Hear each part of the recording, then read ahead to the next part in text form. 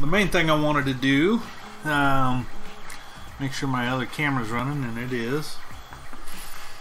I finally, after 24 versions, got my Axis Carriage, ZX, whatever you want to call it. The lead screws and holds the 2020 extrusion to go across the X. I finally got that after 24 versions where it should be operational. Actually, let me get a piece of round.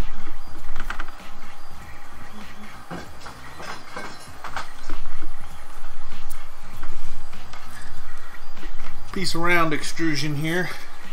It should work fine because it worked fine on the last 3 or 4 different versions. So,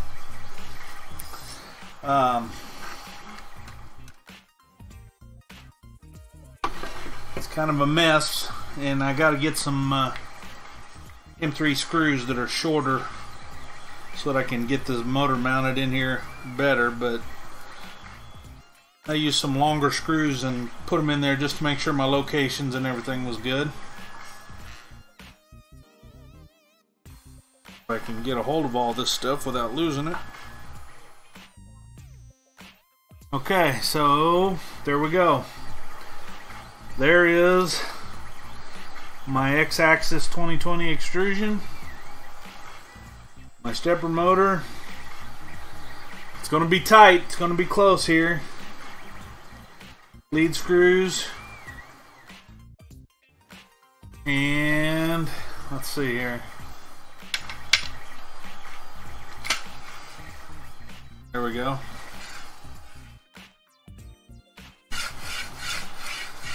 That I already had worked out several versions ago, so I knew I had that one whipped. Play games bad, cheered 5 points. Thank you. Thank you for the bits. Appreciate it. And thank you for joining. Hey, there's 3D Printing Llama. I gotta keep up with chat. And there's Hawk. Hey. Yeah, I wasn't paying attention. It is you should check yourself before you wreck yourself. Oh, okay. Anyway, we have finally gotten a success, and I got some bugs worked out of my printer. I was having some problems with the printer, and Dee helped me out with that, and we got all the bugs worked out of it. I finally got on to Cura 3.6 and actually got it to where the support material would break away.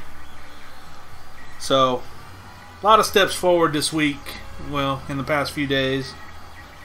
But this is the big one. This is the big one. I've been working real close with Dee, and we've been debugging different issues, and couple versions back I had this one. Was it? Yeah, this one. And it printed, but I don't know for the life of me. I let it run through the night, and no, maybe I didn't let this one run through the night. But anyway, it printed, and D hit me up and he said, "Hey, what's that little mark in the side of your print?" And I thought it was just, you know, a little inclusion or whatever, just a bobble. But then when it all got done and I popped it off the bed, it was just no layer adhesion right there. I don't know what happened, but there was nothing there. It just came right apart, which was okay because what I did do. Hey, thank you very much, Hawk, for the singles. 25. That's awesome. I appreciate it. Yes, sir. I appreciate it. That helps out a lot. Every bit helps. Everything on the channel's been going pretty well. I got an upgrade. I picked up a C920 at Goodwill. Guess how much? Guess how much? Matter of fact, all of my webcams have come from Goodwill. I replaced this one here. This says iWorld. Took it out of the mix. So now I got an HP 3100, which is a 720p. I've got a C270, which is a 720p, and then I got a C920, $299. And I think the other two I paid $1.99 for. So, hey, we're moving up.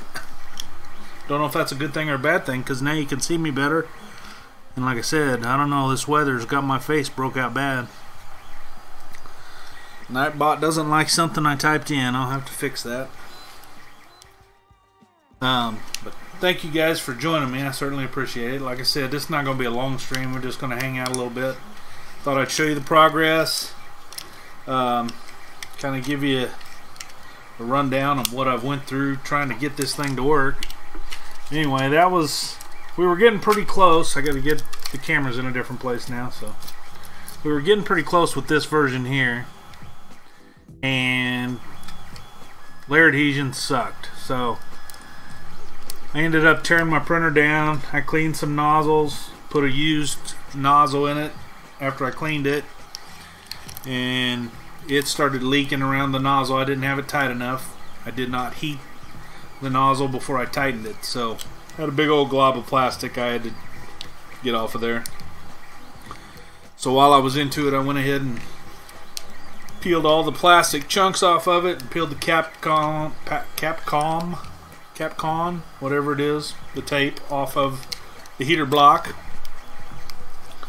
I had previously bought some silicone socks for it, so changed the tip, heated it up, tightened it up, put a sock on it. She's been printing like a champ ever since, so that's good news. After this one, I knew I had to make some modifications because my belt was hitting my rollers. It lined up in Fusion 360, everything that I could see lined up perfect, but then when I put the wheels on, it was hitting the wheels. So I made some adjustments. I raised the motor up. I think I raised the motor up another 5 millimeters, and I scooted the belt slots out 5 millimeters so that they would clear the wheels, and everything was looking good. I printed on this yesterday. I think 11 or 12 hours I printed on this sucker. And I went to bed. It had like 2 hours to go. And I went to bed. Everything was running great, but slow. I had the speed turned way down. And sure enough, I got up and this was laying on the floor. And a bird had set up a nest in my printer. Big old green plastic nest right there. So I was a little bit frustrated. So I cleaned up the mess. I started over and I reprinted it, and it finished. Well, I was gone today. I had to leave at noon, go take care of some business at the store. And when I come back, it was done. So I put it all together and everything looks good. The only thing I have left to do is this is just a sample piece of 2020. I made it so that you can run a bolt. Let me see here. You can see here I've got a bolt here and a bolt on the back side with T-nuts inside there. But then also in the end, I don't know if you can see, there's a hole back there. So I can run an Allen bolt right into the extrusion. My wife just brought me a tap home. I asked her to pick one up on the way home. 5 millimeter tap so I can tap the extrusion. So that thing should be solid as a rock. I don't think it's going to go anywhere. With the 2 T-nuts and a Allen bolt through the end on both ends, it should be good. My roller bearings, they're like glass. Oh my god, I can't believe how good they roll. So I was almost to the point when I put those 608 bearings on and tried to run them in that round extrusion. I was almost to the point of giving up. I wanted to make that round extrusion work because I had it, and just because it was a challenge, and I was just about to give up. But won't the belt rub the mount? No, it won't rub the mount. Once I get the other one on, it rubs the mount now because I'm just using it. I'm holding it against the extrusion just so I can hold it in place. But in reality, when I have it lined up, it'll be pretty much center of those slots that I cut in it once I get the other side. So one side will have the motor and the 2 idlers. The other side's just going to have 2 idlers. So it's going to come through the slot, over the 2 idlers, and right back. Now I'm printing this exact same one. I just won't put a motor in it. That way, if I ever need a spare, they're interchangeable. I don't have a left and right. I don't have a drive end and a driven end. I don't have an idler end, whatever you want to call it. I can make one end work for either side, or one bracket work on either end. So, but it should clear those slots good.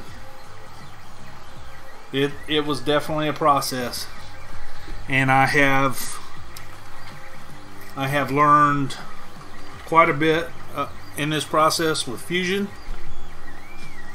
And uh-oh, what do we got? Hey, Crystal, thank you for the bits. I appreciate it. You guys, I really appreciate all your support. Thank you very much. You help support the hobby.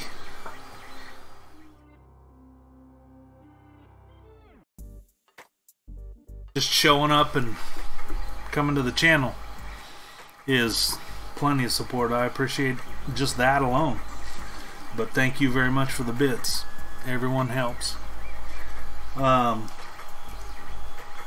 was I saying? Fusion. I've learned a bunch of stuff in Fusion. I still got a lot to learn. And I talked to Tom there about some of the things in the timeline when they turn yellow and get disassociated, and this had 3 items in the timeline that were yellow and showed warnings, but it printed fine. I couldn't figure out how to fix them, and it looked good in the model and it printed okay, so I went ahead with that. Still have a couple issues that I got to learn in Fusion where I go back and try to delete something. Well, like the motor mount holes. Let me show you on one. I'll show you on a different one. This one here will work. No, it won't. There's no motor mount holes on that one. It broke before it got there. So I'll show you on this one. These motor mount holes, all 4 of them. I tried and tried and tried and tried to move them up 5 millimeters.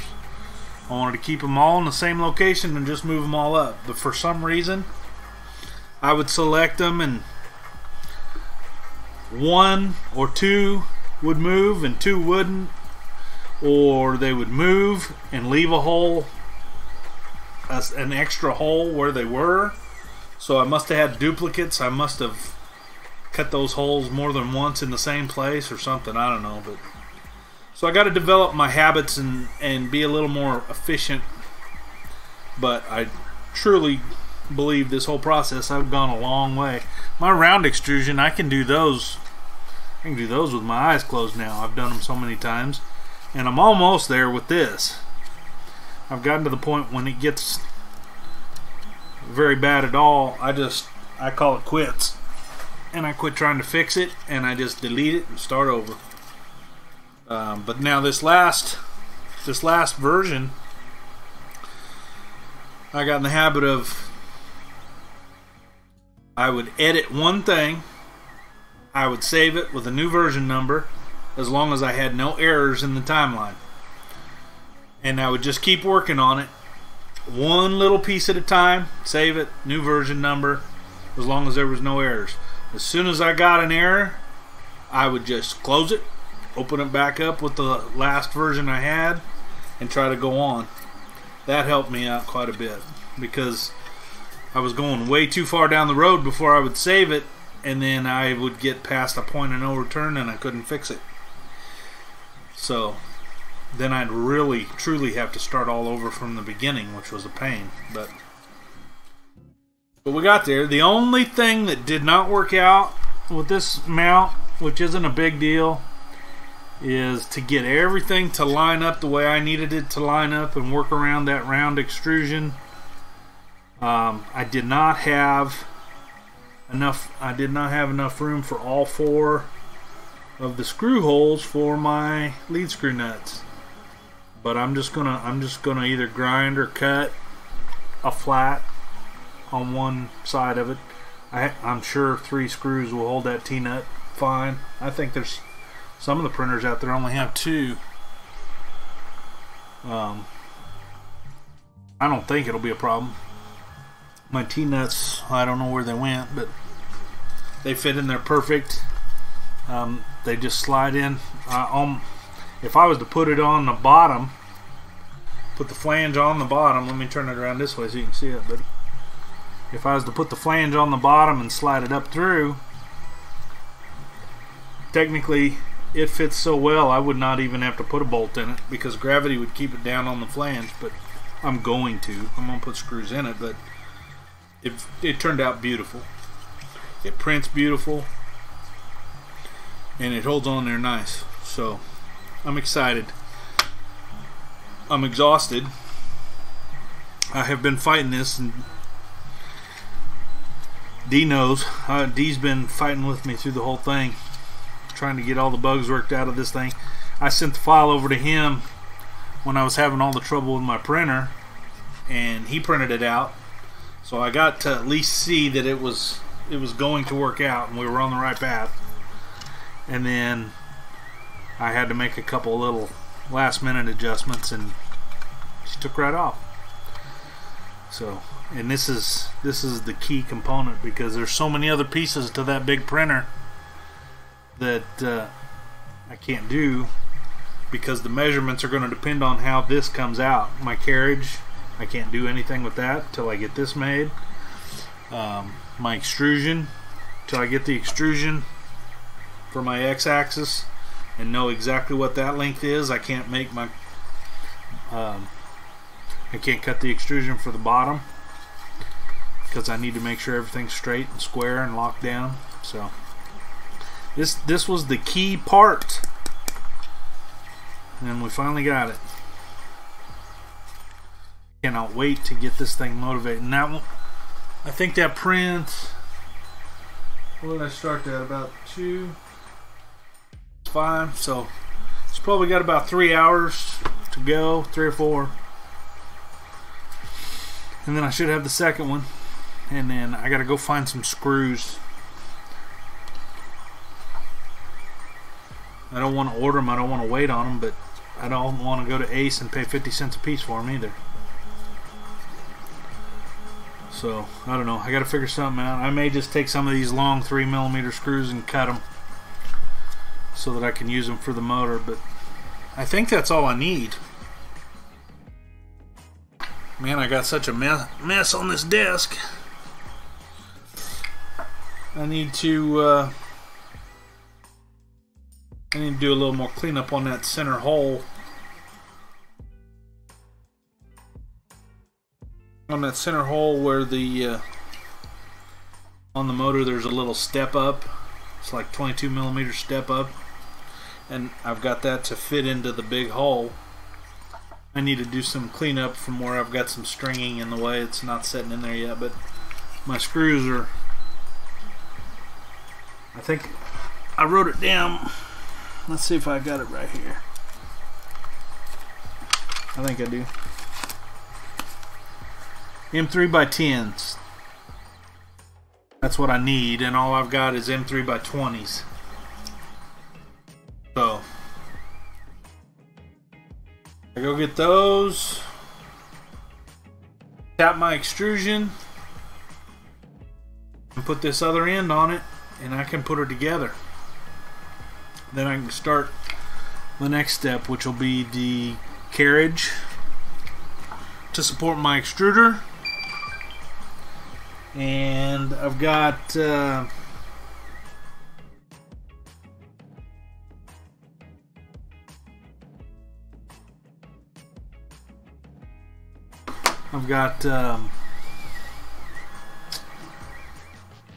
what is it called?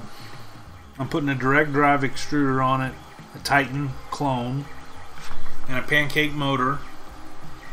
I've got all that assembled, V6 hot end, and I had it already assembled when I had the printer out in the garage. I already had all that put together, but I tore it back apart. Dee's been having such good luck with his volcanoes, and I watched his work, and man, he's printing fast, and they're looking great. So I had the kit that I bought came with the volcano option or 3 of the regular heater blocks. So I took those off and put the volcano block on and changed everything over. So I'm going to run it that way. So that'll be the next thing that I do in the videos. I'm going to start, once I get this carriage on here, I'm going to start designing the, I'll start designing the extruder carriage. And I've got the bed. I've got the 400 by 400 110 volt bed. I got to get all the framework and stuff set up for that. And I got an order from Xyltech. Got a good discount with D through Xyltech, and got 10 pack of those 2020 extrusions, and got everything piled in the corner there, ready to move on. Just been held up by these stupid fittings or carriages, so I'm excited. You can see there where it's printing off to the side. I was doing an experiment to see. I took my support material and spread it way out. I like doubled the spacing. I wanted to see if it would print now that it had been fixed, and it print pretty darn good for having the support material that far apart.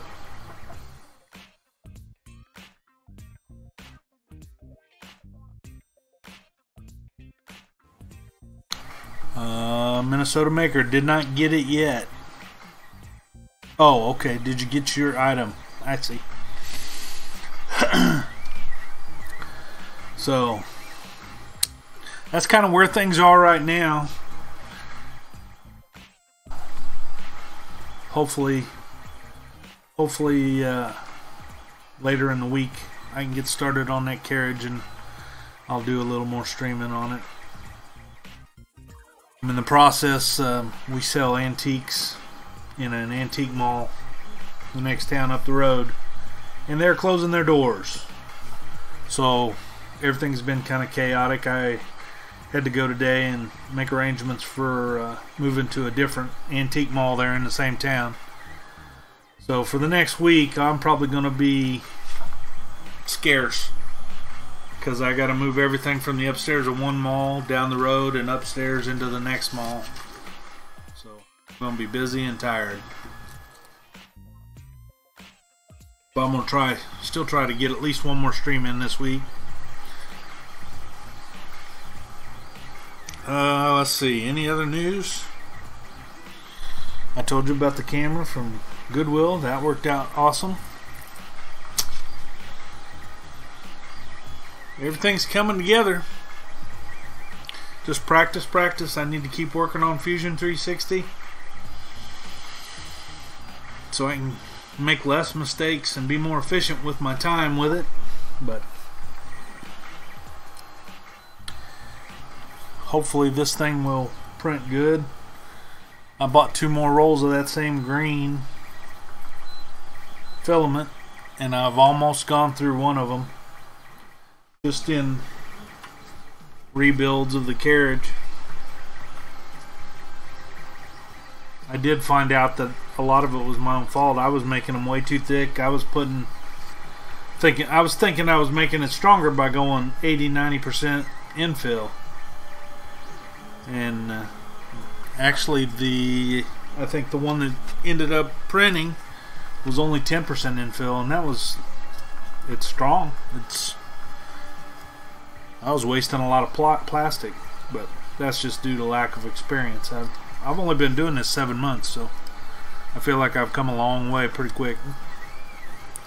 Yeah, D, 73 degrees down there, we know. Rub it in.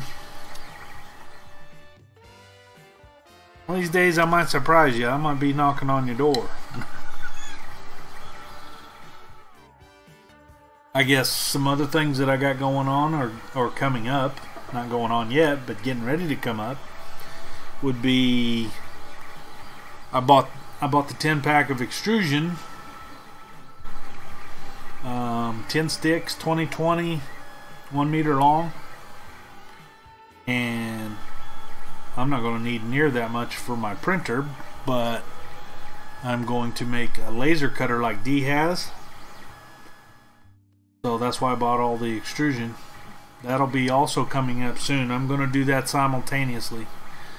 While I'm working on the carriage and progressing with this 3D printer, I'm going to go ahead and get started on the framework for the laser. And my granddaughter, for her birthday, Grandma told her that if she had interest and wanted to, we would buy the parts, and she's going to come over. I think she's going to come over every other weekend. And as far as I know, one day every other weekend, and we are going to build her a printer from scratch. She took 3D printing class in school, and I don't know what they've used. She's supposed to come over this weekend, so I'll get touch base with her and see what they used. But she designed some models in school, and the teacher didn't know how to run the printer, wasn't able to get their models printed out. So here she had the files and she got her grade, and that class is long gone, but she never did get to have her files printed out. So I told her to bring those over and we'd print them, but I got to see what she learned on to design in school. And I'll probably get her, I told her to bring her laptop and we'll get her set up with the slicers and Fusion and all that stuff, and get a good starting place. I told her be prepared. She's going to be on some streams. She's okay. She's okay with it. She's not shy, so that ought to be fun. I'm looking forward to that. So the next thing, hey Brian, hey buddy, thank you very much for the bits. I appreciate it, man. How you liking it down in Florida?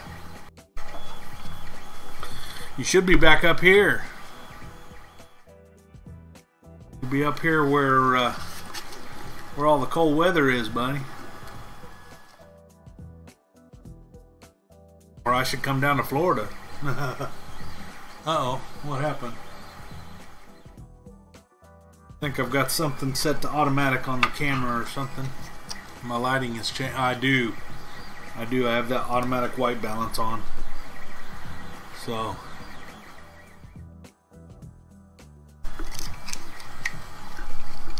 but anyway, those are several projects that are coming up. So I'm going to have plenty of content coming. I just seem to be at a bottleneck right now where I've been fighting this carriage. I might need to turn the AC on by the end of the week. Yeah. That's alright. I told you. It swings back our way in the summertime. You'll be down there in all that heat and humidity, and it'll kind of even out, I think. a little bit. Although I still much rather put up with the heat and humidity and be down there near the ocean.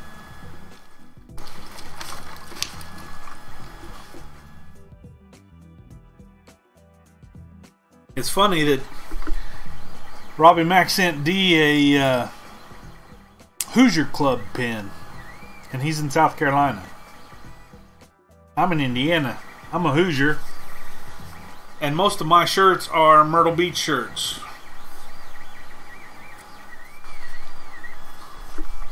So we need to trade places.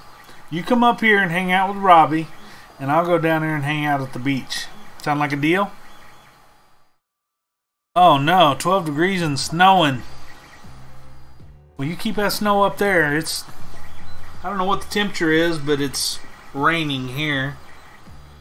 54 degrees. It's 54 degrees and raining here, which is better than snow. The news said the other night that we had a 100-degree swing. We went, like in 2 days, we went from negative 38 wind chill to positive 62 in a couple days. That's just unreal. All that's going to do is keep everybody sick.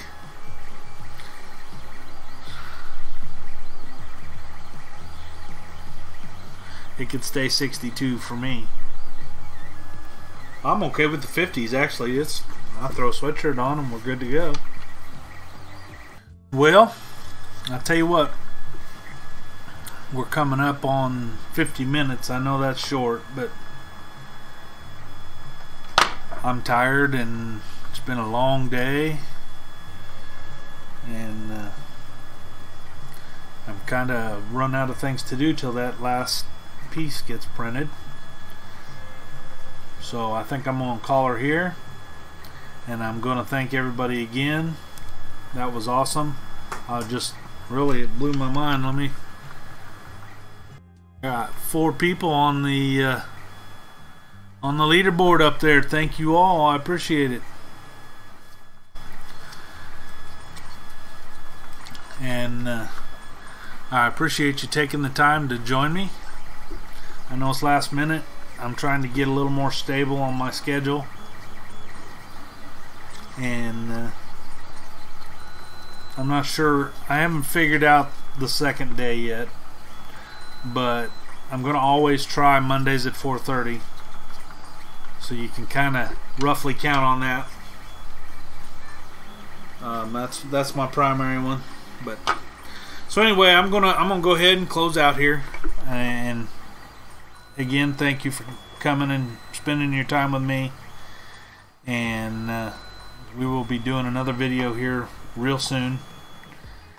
And I hope you come back and join me again. I appreciate every one of you. So all of you, be safe. Go out there, Minnesota Maker. Careful in the snow, man.